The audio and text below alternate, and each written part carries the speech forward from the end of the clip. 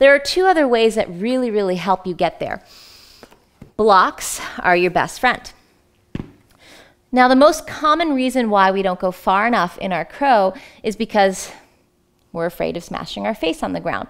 And that's a very valid fear. Nobody likes that. So there is the option of having a landing pad out in front of you, a crash landing pad, anything soft, a bolster, a blanket. But I really like this block because it is high enough for you to rest your forehead on. So what you're going to do is take the block out in front of you. I like it long ways.